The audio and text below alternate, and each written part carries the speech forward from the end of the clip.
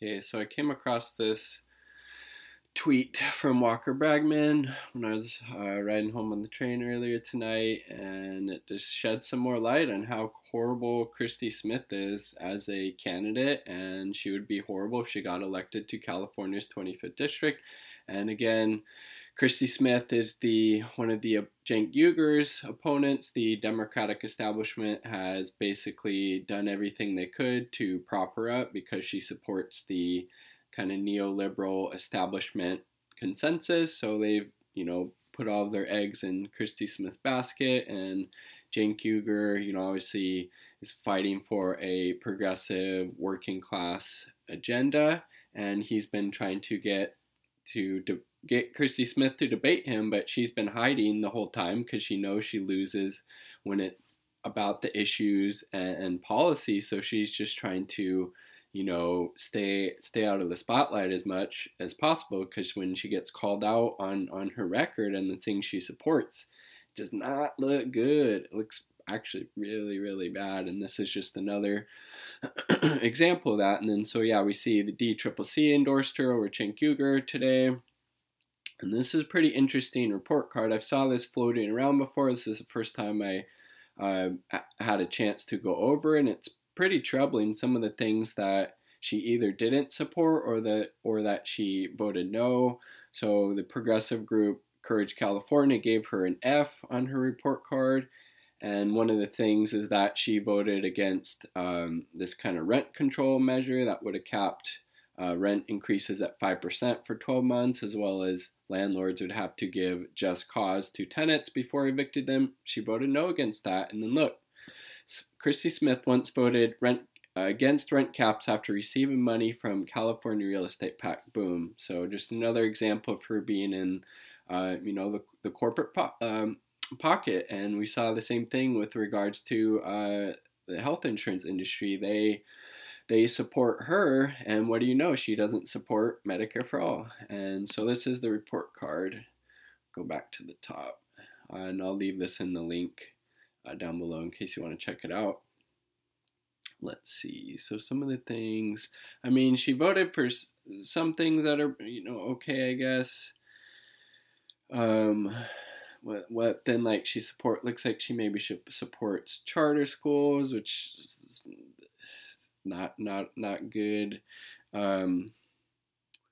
Let's see. So she does have an okay thing on the environment, strengthening emission reporting requirements and transparency on environmental impact of abandoned wells. So this is one of the first strikes against her for me. I don't know where Cenk stands on this, but Christy Smith voted against safe injection sites to operate in the Bay Area, and safe injection sites are a form of harm reduction and a form of public health outreach. People are going to use drugs regardless if they are legal or not. They should be legal. We should tax and regulate it, use that money to fund public health services, things like this that save people's lives and keep people from transmitting diseases to each other. She's not in support of that.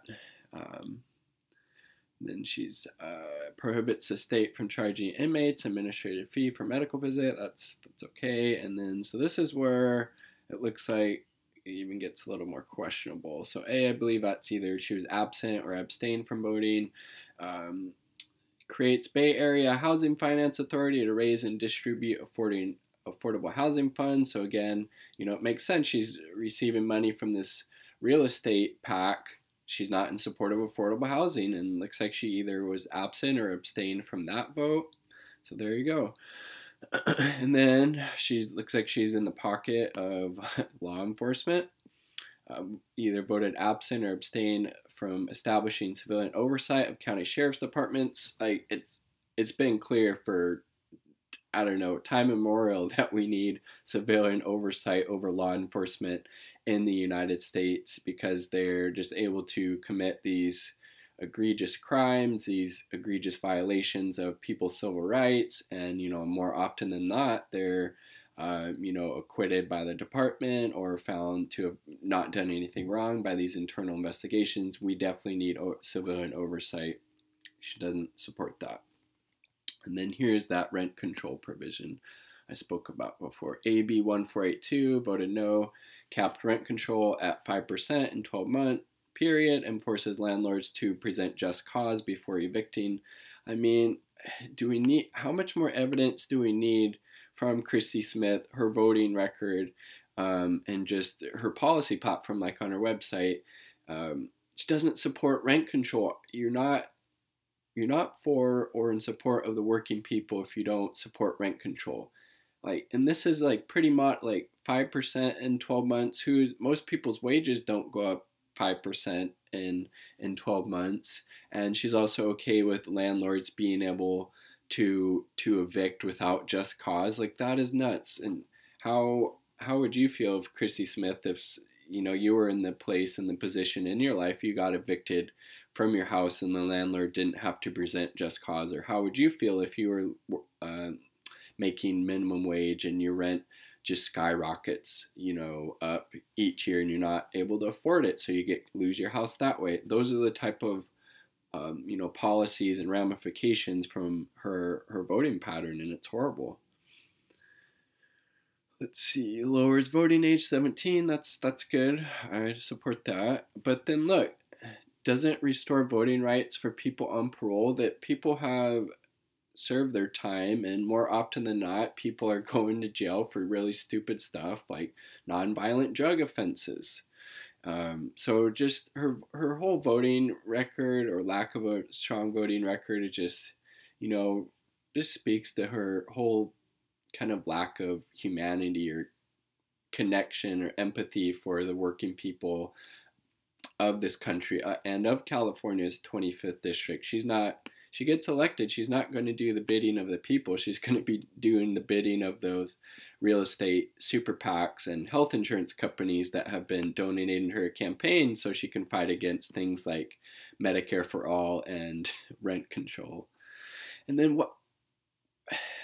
just seems like she really has a thing against people who have been formerly incarcerated. And obviously we know that the criminal justice system is horribly just racist, and racist to its core. In addition, if you're a lower income person, you're more likely to get sent to prison for things. If you had money and you could afford good legal representation, that you would just get a slap on the wrist or maybe some community service. So she voted no against Senate Bill 310, which would have allowed formerly incarcerated people to serve on juries. Like, what the hell? These people have served their time. More often than not, like I said, they shouldn't have been in prison in the first place. The American injustice system is just so horrible and messed up. And then once you go through that, Christy's like, no, still can't serve on a jury. You're still going to treat you as less than a person. You still shouldn't be able to participate in the democratic process this way. Just again, a total lack of humanity and compassion for her fellow human beings, and it's just really disgusting. Oh, and then look, boom, doesn't support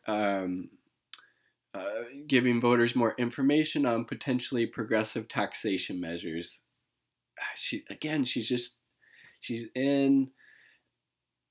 She's fully bought and paid for by the corporations and the Democratic establishment, and she's not going to fight for anything really that's going to drastically improve the lives of people in California's 25th district, or people, in the United States or the world more broadly. And her voting record, no wonder she got an F. I mean, that's pretty bad.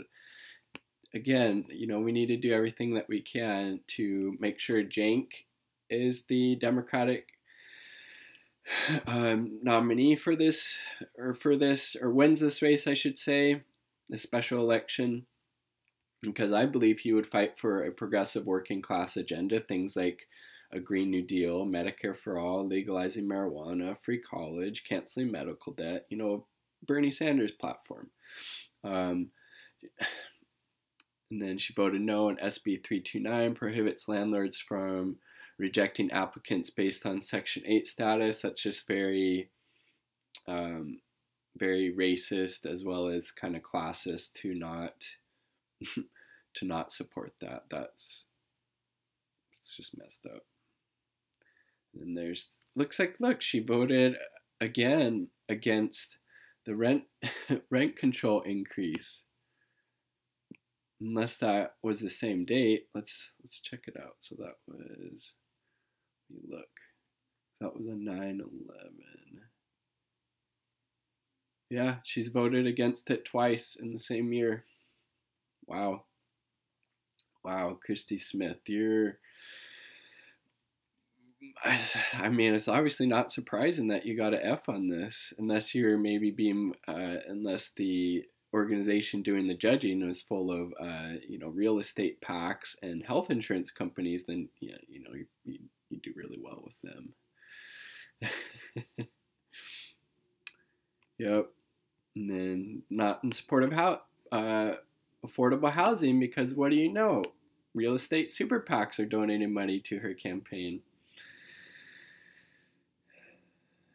Let's see, and